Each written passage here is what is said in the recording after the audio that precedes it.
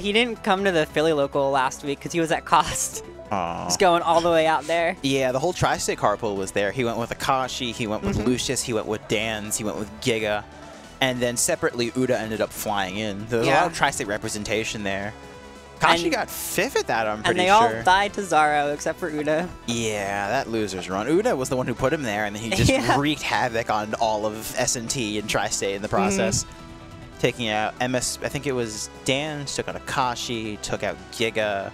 MSB lost, I think, Adi for 9th, if I remember. Adi, yeah. Yeah. But beat Akashi, Dan's, and Giga, yeah. Yeah, basically took out, like, the entirety of Tri-State's attendance there.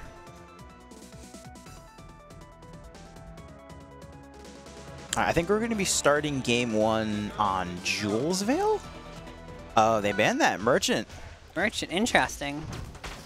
This matchup's definitely interesting. I've heard some people say it might be closer to even, but I have the opinion that it's more Absa favored. For the most part, Kragg can outzone Absa pretty well with things like Rock and Shards, which may be hard to contest. But at the same time, you eat a lot of, just like that, you eat a lot of damage and get killed off the side very quickly with Absa's Fair Chains. She does that a lot with heavies. It's kind of the same way with Edelus.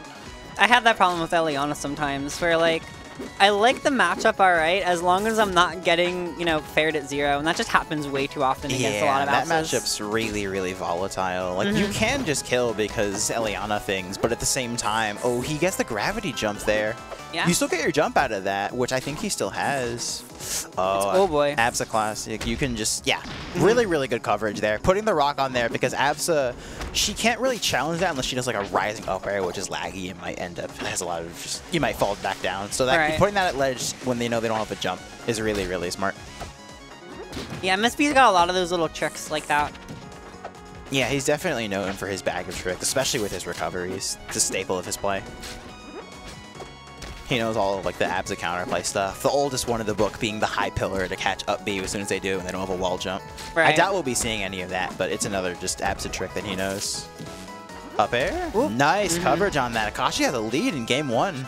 I wouldn't be surprised if he gets a couple games. The Tri-State locals have been a little bit. I think he's gotten a couple sets off him actually recently. Like since post-COVID, there's definitely been a few. I know there was one at a PSS like last year. I don't know how their record's been at majors. I think it's been relatively one-sided, honestly. I think Akashi will get a game or two there. Didn't they play at Low Tide? I'm pretty sure they did, and it was 3-1 for MSB. I don't really remember that too well. I remember Akashi being in losers. Yeah, I think he ended up getting 5th at that. He did. He lost to I know he lost to Sub-Serial in losers. Yeah, and he played Zora. I think he lost to MSB in winners. He beat Zora TK. So I think he went Malo? Zora was on Malo that bracket. Oh boy. Really good dare catch. Akashi getting game 1. Yeah. Very solid start right there. Really good coverage on that. I wonder if MSB jumped. I know a very popular Kragg habit is that in disadvantage they'll like air dodge up and jump, but he didn't have either of those. No resources after that. Still in stun from the side B, and he just gets the dare off that. Really good coverage. Yeah, the edge guarding really felt like it made the difference, particularly for Akashi. The edge guards were just brutal. And I'm curious to see, and this is a weird one, because this is kind of just going to make, it's going to make the ledge trapping stronger. I'm curious if... Yeah, makes the neutral really, really linear as well. Yeah. This is a pretty contested Absa stage, I'd say. Some of them love it, some of them not so much. For the most part, it kind of keeps the neutral just very grounded. It can be very double-edged, but if you know you're more confident in your grounded neutral than your opponent, this is where you want to go. And I think MSB is just saying that, like, I don't need platforms to be able to beat you. I can just contest you straight up. Ooh, but... Oh, bad DI on that. Just drifts straight out on that fair, go straight in the blast zone. Very low percent. Just mistimed F-tilt DI. And paying a very heavy price for it. Akashi laying a lot of coverage with these clouds, mostly doing a little bit of cloud behind to just catch him, trying to retreat. A really good awareness to just wait out that side B. It's not really, it's kind of risky to parry it because MSB might just turn it back around and be able to bait the parry out of that. Just jumping over and waiting. Oh my god. Incredible double back air. Akashi is on a tear right now. Oh boy. Oh my god, that would have catched the air dodge and just be able to just send him right in the blast zone.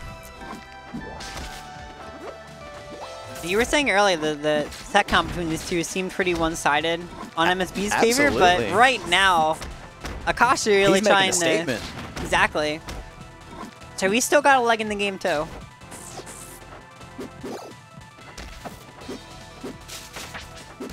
Really good tech check from MSB to stay on. That would have sent him really far off. Yeah.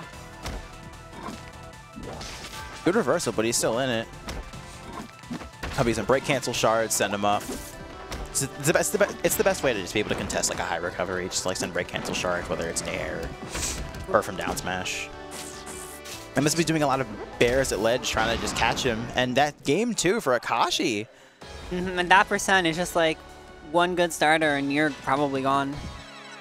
Yeah, I could definitely tell MSB trying to turn around with like a back air at ledge and just do like a bear down B, for example. He got interrupted on that second one right over there before he got caught with the up tilt up air.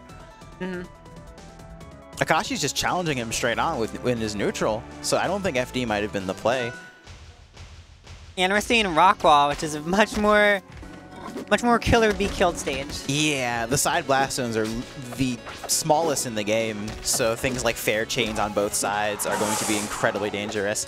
Yeah. Akashi going incredibly deep for a down air there. I think he's feeling incredibly confident right now. I mean, yeah, I don't blame him. I think this is a great time. I think he's dead.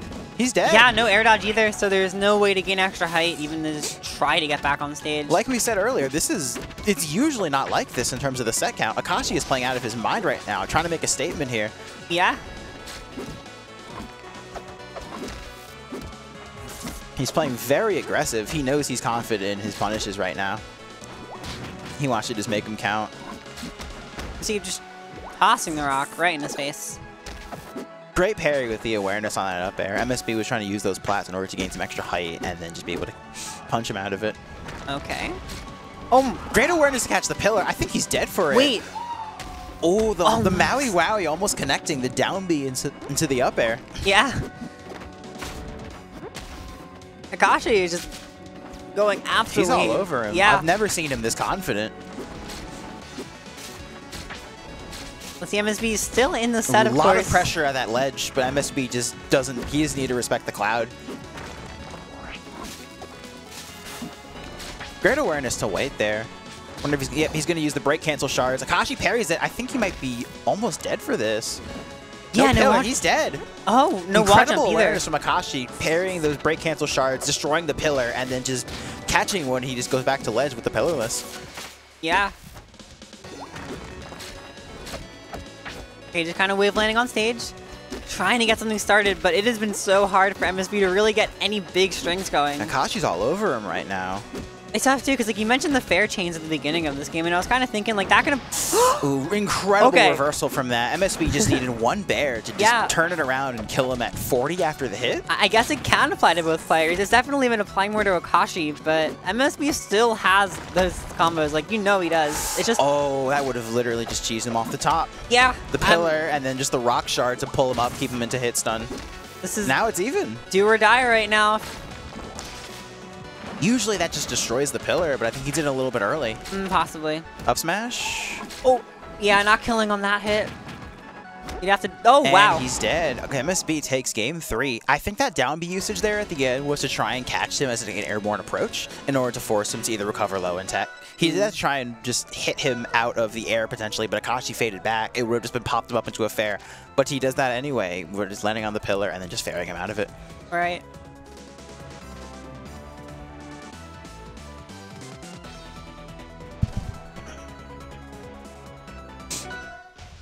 So is he going into game 4 here? I mean, like if you're MSB, you gotta just be relieved that this game 4 is even happening.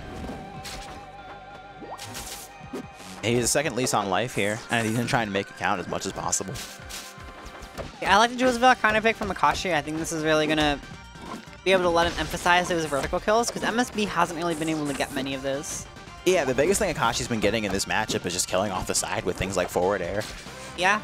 And MSB usually is known for getting his fair chains off the sides, but it hasn't been as effective, which is why the rock wall pick until the end worked really, really well for Akashi. That comeback definitely gave him some momentum going into this game 4. For sure.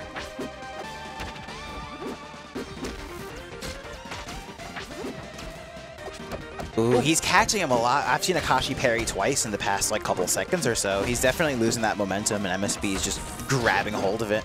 Yeah.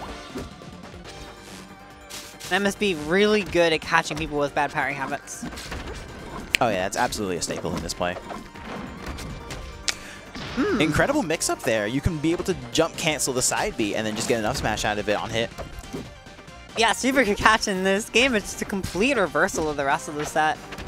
MSB taking this momentum and running with it as fast as he can. It's completely in his favor right now. Almost about a 3-stock Akashi right after just barely closing it out with a comeback. Yeah, just like that. The momentum is completely in his favor. I think Akashi really needs to just take a second, ice him out a little bit, take a deep breath. Oh, no, not going to go for it. Just jumping right into... This momentum is incredible right now. Banning Air Armada, Spirit Tree, and then Tree Top. He's confident. He knows what he's doing. Yeah. He used to have a track record of always 3-0ing people, like reverse 3-0s. Very much an adaptive player. He is back to the wall, and he just makes it happen. He's a closer. Yeah.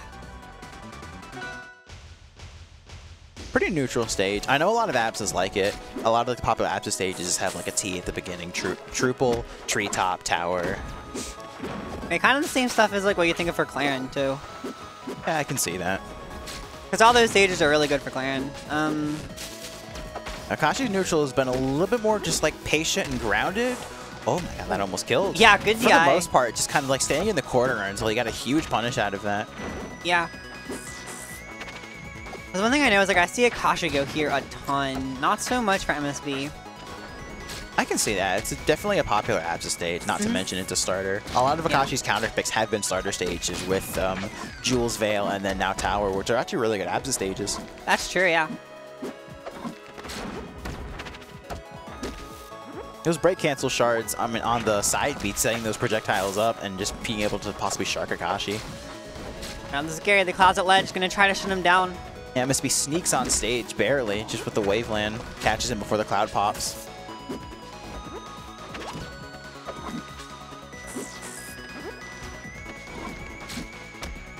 With the rock gonna be hitting from all the way out there, and great parry on the Thunderline. Yeah, the shards are gonna prevent Parry Stomp from happening though. Ooh. There we go, they got there, and Akashi in the lead for game 5.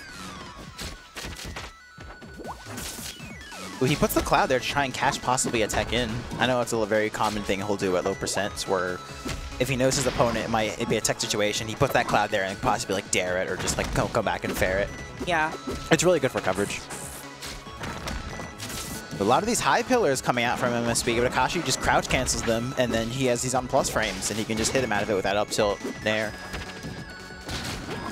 Game looking really even right now. I think the momentum isn't in one player's favor completely, and as I say that... Yeah, right. It's just MSB trying to take this by force. The reverse 3-0 in his clutches. Can Akashi pull back the momentum? We'll see. He's taking it a little slowly. Really good coverage on the drag down there to catch the tech, and then just put him off stage. Being patient with the edge guards. Just putting out the down B to force MSB to eventually have to move. Just like that, last stock. And 0% full last stock situation here. Things are definitely... Thunderline breaking the rock there. Really good coverage to not let MSB go out and challenge him. I know those are usually to anti-air opponents or force them to stay grounded to keep him safe. MSB letting that and just holding it, hoping Akashi would just jump in. Not getting punished for it too hard. The MSB racking up the damage. This could be kill percent for Absa. Yeah, a couple good fairs at ledge and Akashi will be dead. Great parry there to catch the up air. Thunderline to combo. Interesting idea, but... Fair. Really, really good drift on MSB's part to not get caught there. Yeah, Pillar's broken. That was some amazing cloud placement. He has to just wait it out here. Oh boy. And they're both just waiting around these platforms. Up smash? No, he's still alive. Oh, incredible drop through there. Not get clipped by the Thunderline. Yeah, just frames away. It looked like it hit, but it just didn't. And oh no. I think that's it. And that's it. MSB falling to Akashi. That's the second crowd time. Popping off. Yeah. Akashi going on a run here in losers. And still going on a run. That's really interesting. I actually didn't know that, like, if you get hit out of, like, get hit while in armor, you don't get your wall jump back. No. MSB added that twice. Really good coverage at the ledge there. He attempted to go for the side beat to hit the rock there, which you can use to get your wall. You can get your jump back and then be able to send shards up for pressure. Right. But he ended up missing that. The rock falls on the ledge, and then Akashi just waits it out and just cloud kicks him while he's stuck in the armor, and he just falls to his death.